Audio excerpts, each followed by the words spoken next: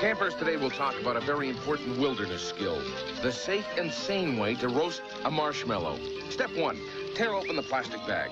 All you have to do is apply a little bit of strength. Yes, that's right, you need some strength there. Wisely, you see, the manufacturers have made this bag childproof. But applying the simple laws of physics, you'll have this sucker open in no time.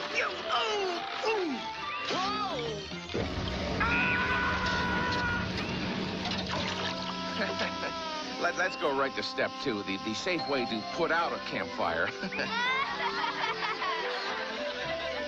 Fires are no laughing matter, I can tell you. If you don't believe me, let me tell you a little story. The campers, Nurse Molly and I were preparing to cook breakfast at the edge of Camp Candy's very own geyser, Old Faithful. Oh, isn't this exciting, Iggy? Eating in the wilderness? It'll be a nice switch from having the wilderness eating us. Okay, campers, this is it. Old Faithful Geyser. Let me see.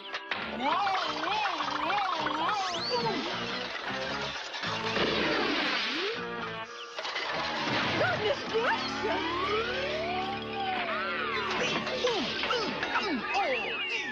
On second thought, maybe we ought to eat indoors, huh? The campers weren't too happy about their breakfast falling into a geyser. I don't blame them. I would have been pretty steamed, too. Hey, guys, don't look so glum. We're going to do something that's even more fun than a cookout. I'm going to show you how to cook oatmeal. Oh! Gag me with the cereal spoon. Barf time. Oatmeal, the food of love. Oh, man. This nurse needs a doctor. Now you stir the oatmeal till it's just the right consistency. Yeah, lumpy and gooey. Next, you add the slightest pinch of sugar. Sugar? Yes, sweetheart? I meant, please hand me the sugar. Yes. Oh, of course. I knew that's what you meant. It was then that Iggy's imagination started to run away with him.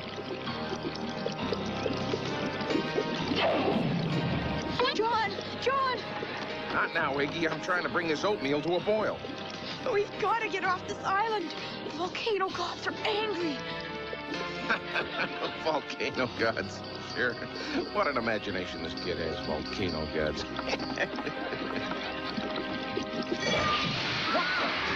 This is Houston Central. We have liftoff. Now, kids, don't panic. Remember, there's nothing to fear but fear itself. That and a whole lot of oatmeal. Ugh. Things quickly got worse. The flames grew and rapidly spread to the rest of the kitchen. The kids tried to help put it out.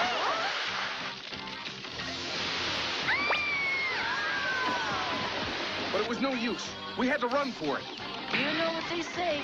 If you can't stand the heat, get out of the kitchen. Before you knew it, the entire kitchen was in flames. I think it was the saddest day of my life. On the other hand, it was a happy day for Rex DeForest III. I can't believe it! Candy has gone and set fire to his own camp. He saved me the trouble of doing it myself. Gee, that was really thoughtful of him, huh?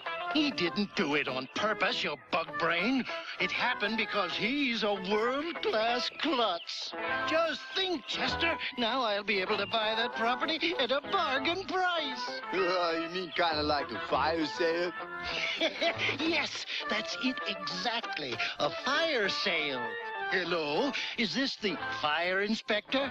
I'd like to report a serious safety violation at Camp Candy. Rex DeForest didn't waste any time in reporting the disaster. Boy, what a snitch. Hey, Bozo, where's the fire?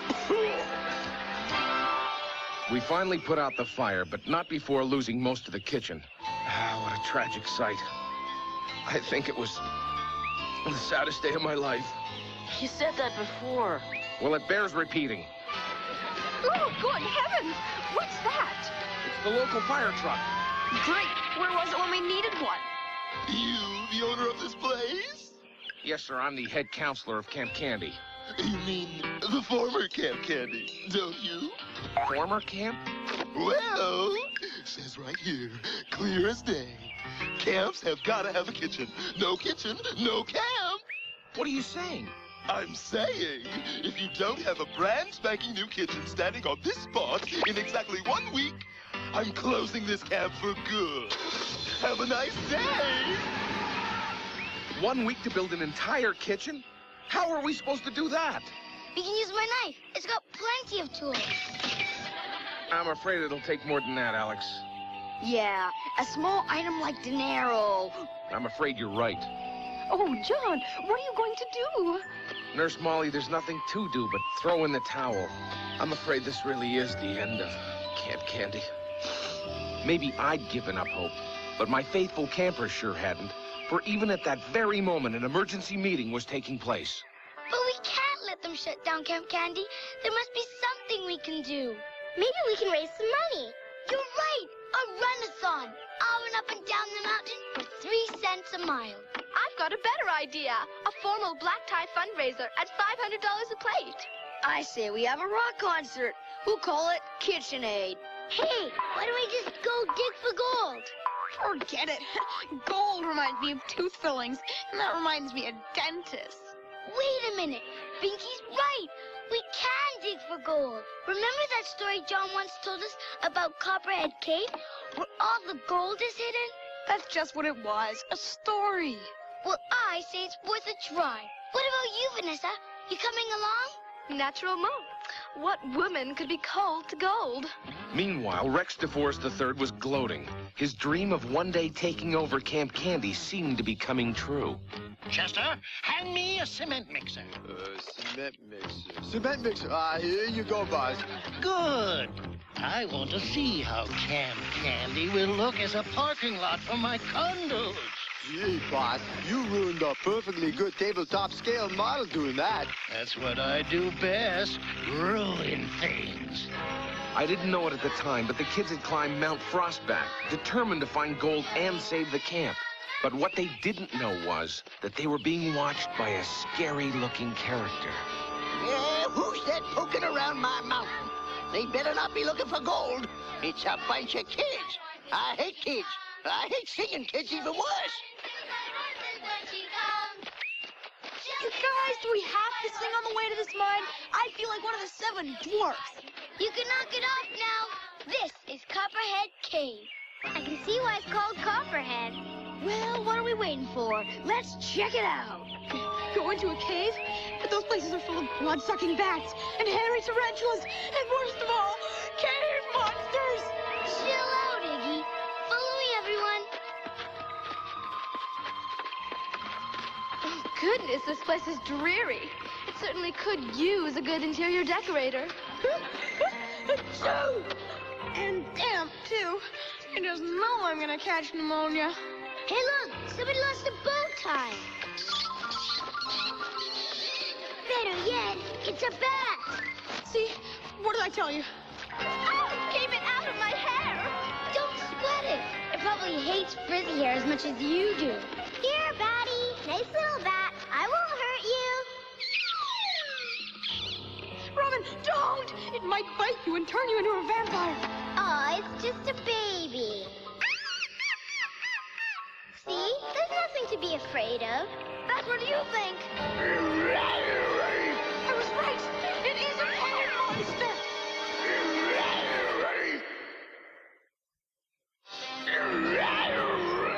The kids were huddled in fear. They were sure this was it. They were about to become victims of the cave monster. What are you doing in my cave? She's just shaking in her boots. We thought you were a cave monster. Yeah, Hiram's the name. Sorry to throw such a scare into you. You kind of forget your company manners after 57 years. 57 years? Yeah, that's how long I've been prospecting in these hills. And you're the first living souls I've seen. So, Hiram, what did you do with all that gold you dug up? Gold? Who said I found any gold? Did I say I found gold? Well, no, but... That's why I left civilization. Too many dad-blamed questions. Wait, Mr. Hiram! Come back!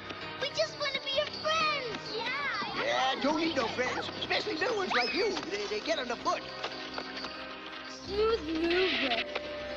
talk about gold scared him away. Good. That old geezer gave me the willies. Now, let's head back to camp. He said himself there's no gold in his cave.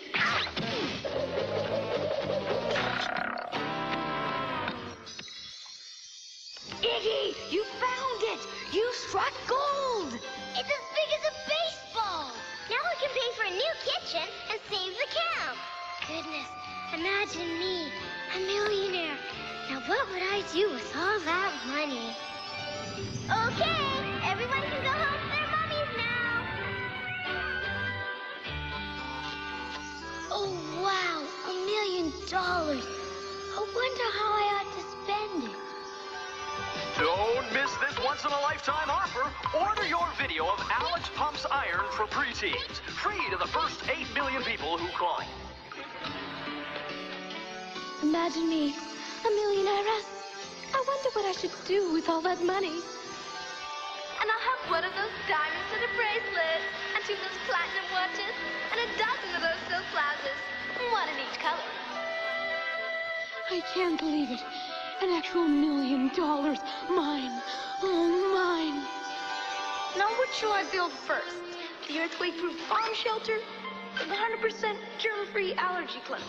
Not so fast. First, there's income tax, then federal tax, then city tax, then state tax, then property tax, and then back interest. We'll send you a bill for our services.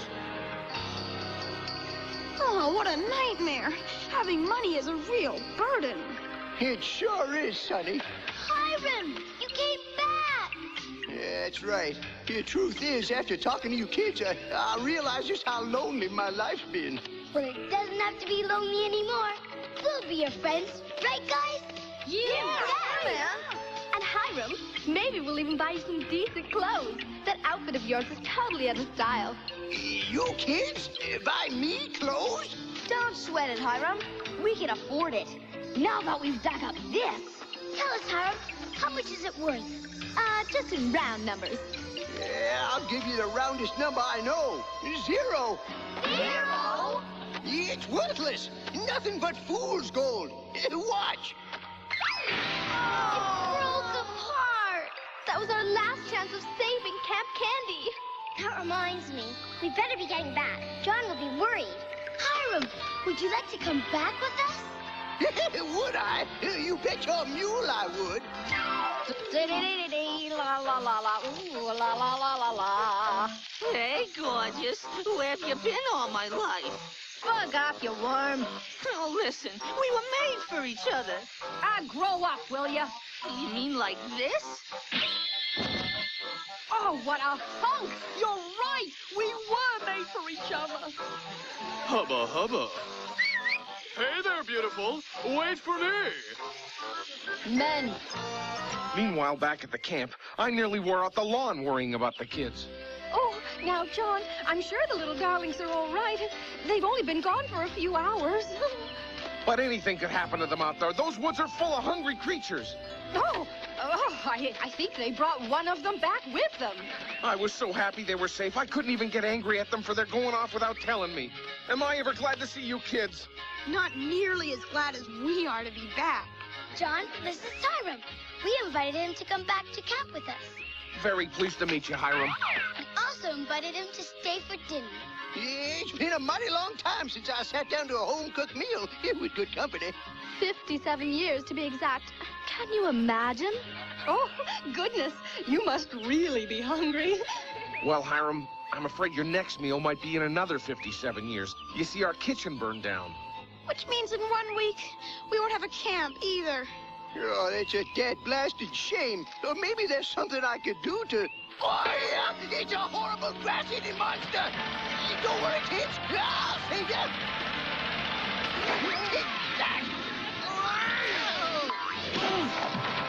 Oh, John, are you all right? Can I get you something? Yes, how about a new kitchen? Looking after old Hiram was bad enough. But worse, Camp Candy was about to become history. Camp Candy sure had its share of problems. No money to rebuild the kitchen, and another non-paying guest. Poor Hiram. When it came to modern conveniences, he sure had lots of catching up to do. Hold still, Hiram. I'm just gonna style your hair a tad. It's an electric toothbrush. You just switch it on. But there was one thing old Hiram was an expert at, and that was cooking on a campfire. You name it, and he could whip it up in a matter of minutes.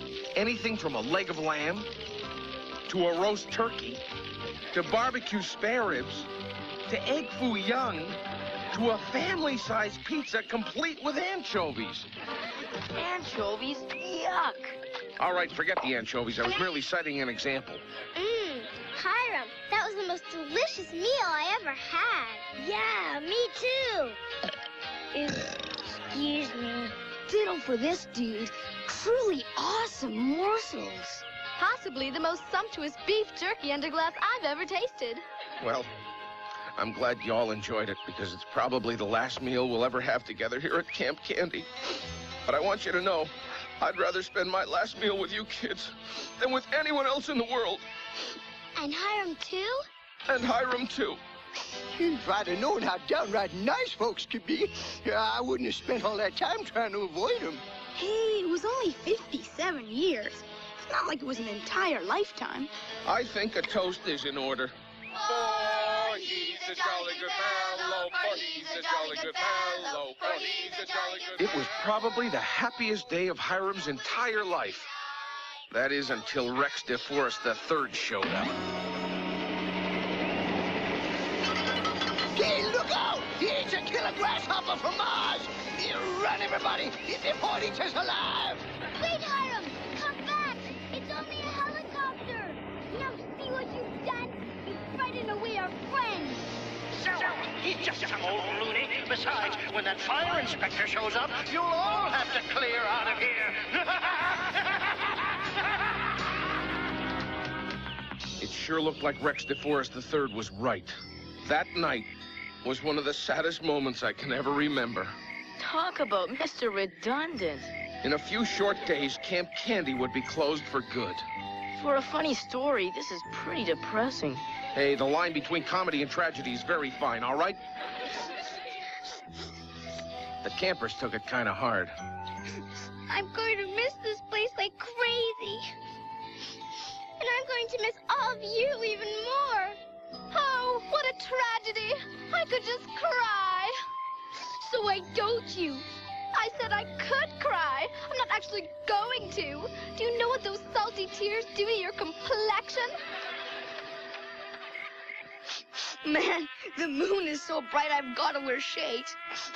It's even making my nose run.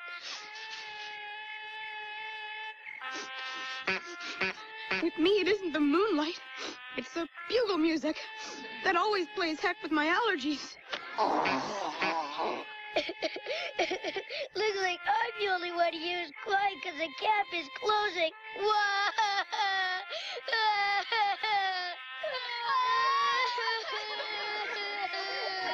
I tell you, there wasn't a dry bunk in the whole place. Suddenly, it was morning. It smells like pancakes. It smells like bacon. It smells like heaven. It's French toast. It's sausages. It's Hiram. Good old Hiram.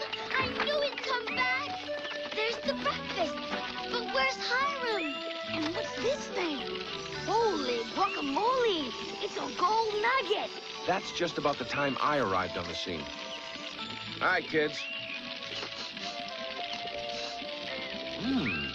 Say, what's that delicious fragrance I smell? Boy. Hiram was here. He left us breakfast. He also left us this. And there's a note with it. This here nugget is in payment for showing me that people are nothing to be afraid of. Thanks to you, I'm now ready to rejoin the human race. Signed, now you can rebuild the kitchen. Sorry to burst your bubble, kids, but this is just fool's gold. It's totally worthless. Are you absolutely certain? Positive. Mineralogy happens to be one of my hobbies. Watch. This'll prove it's fool's gold. Ow! Hey, check out what's on the flip side of Hiram's note. It's a certificate from the assay office. It reads, "This nugget is 99% pure gold. Signed the Bureau of Mineralogy. P.S. Only a fool would think it was fool's gold." See that? I told you it was valuable. Alex, what makes this really valuable is that it was given in the spirit of love. And that makes it 100% pure. With all that gold, it didn't take long to build a brand new Camp Candy kitchen. Okie dokie. Everything looks to be in order. Your camp has passed the inspection. Oh, yes, thank heavens. What's that? You mean he won't lose the camp? No, sir. But you might lose your house. My house? Yes. I found 24 fire violations. You've got exactly 1 week to fix them. Wait! Come back! That stock is over! At least let me offer you a bribe!